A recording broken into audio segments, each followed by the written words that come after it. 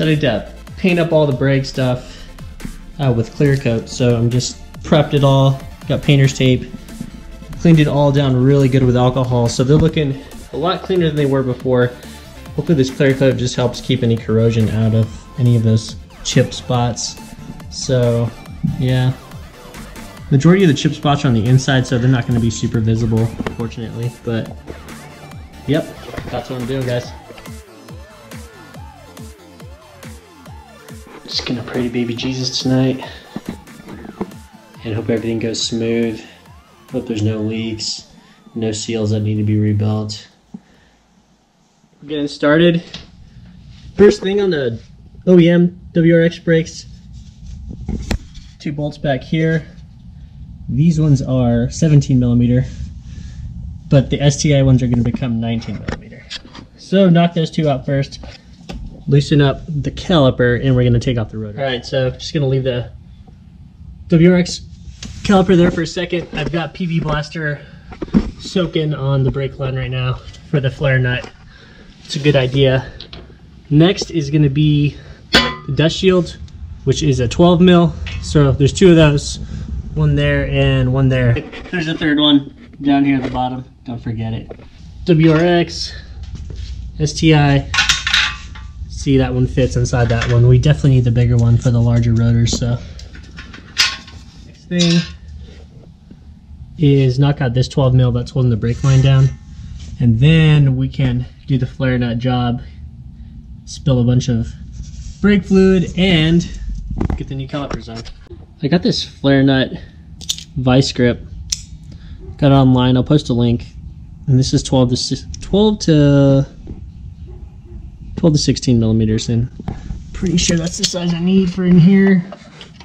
Actually, I might be wrong about that. That might be the 10 one. So yeah, fortunately, it came in a set, so I got 3, and this one's 9 to 11 millimeters. So I'm gonna take my time and actually try to get this off camera.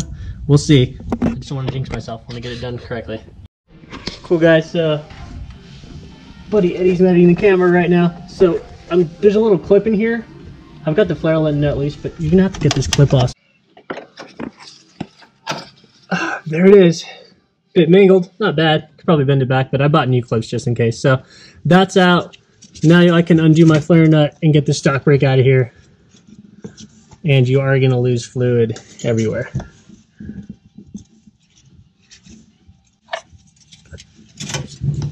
There it is, guys. Your stock brake.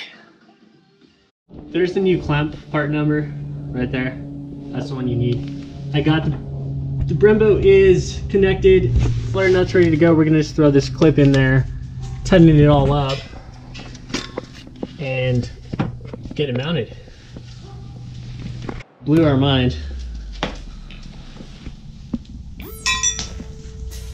OEM WRX, right at 16 pounds with everything on it. Brembo 6-pot. 12.4 pounds.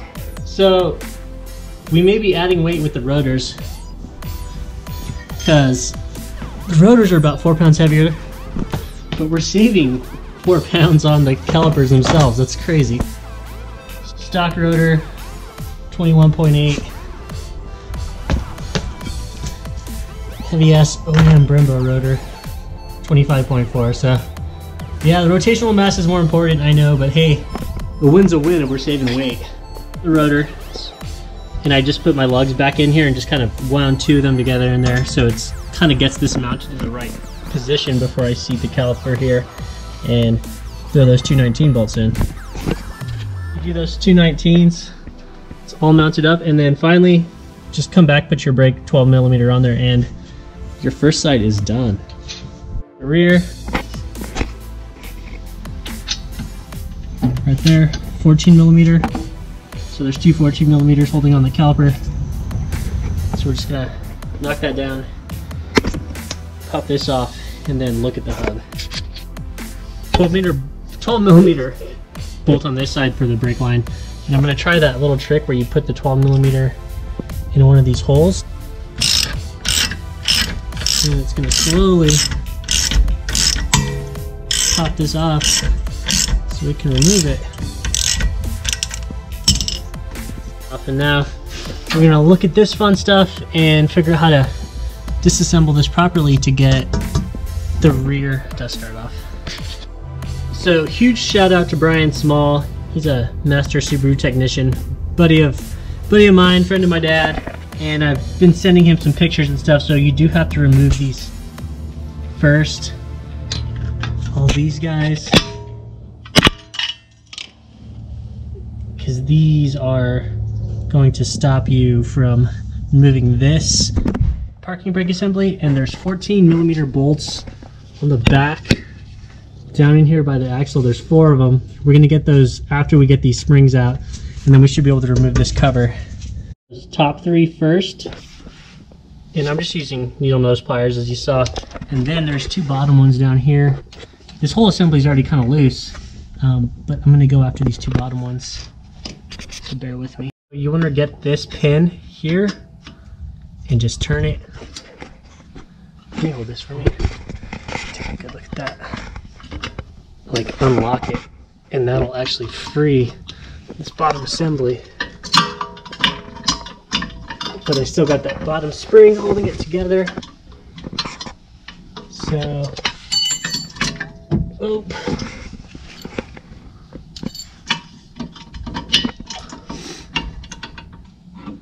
This back spring goes through. Let me see this.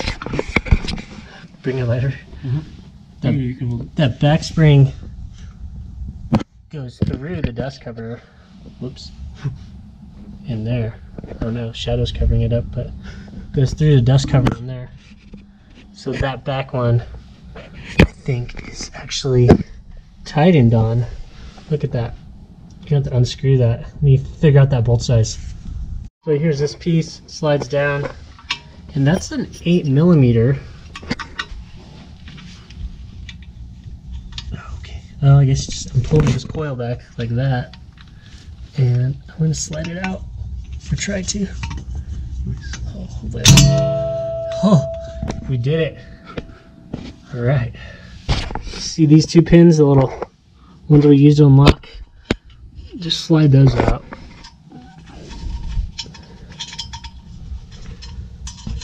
If they'll come out. Oh, yeah. 1. Slide this one out. 2. Awesome, guys. All right, I'm gonna go after those 14mm bolts. Get this dust cover off for good. Before you remove your 14mm, take out the hub bolt. It's a 32mm, and we use the impact gun. That's what my friend recommended. I tried the breaker bar at first, and I was like, this doesn't feel right, and this did the job right away. Just gave it enough vibration and loosened it up. So this is off. I'm gonna go back, remove these 4 in the back, and remove it all. Just pulls right off, and your axle's loose after that. This is an insane job. And now, last thing, there's a pin in here that I need to pull out to remove this front brake deal.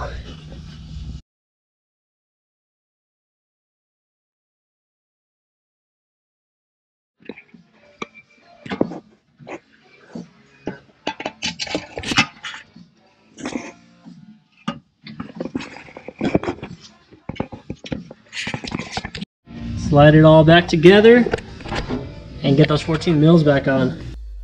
Okay, so OEM rear, 11 pounds. Oh, these are definitely heavier. Holy shit, 18.4? Are you kidding me? I'm adding 7.4 pounds. This is gonna be the slowest WRX ever, you guys. I don't think I can recommend this mod. Pop this rubber plug out and put it right there. Now we're gonna check out my homie's STI here. He put a 4-inch nameless. Those are huge.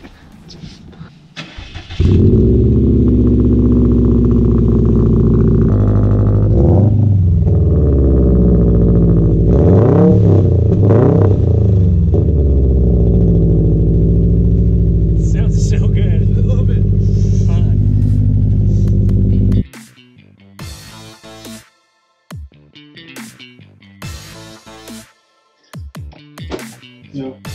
7. It was coming up at 8. I think it's 8.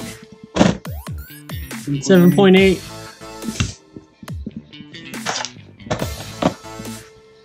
7.2. Done.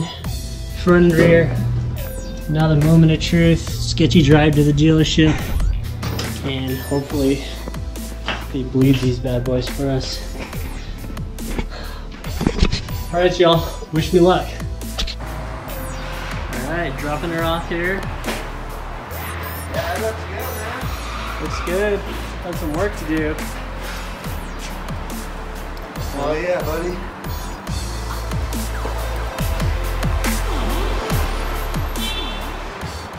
Oh man, these brakes have way more bite already, I can tell. Do a little back road cruise.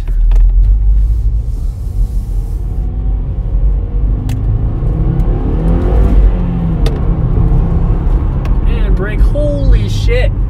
All right, I think it's worth it.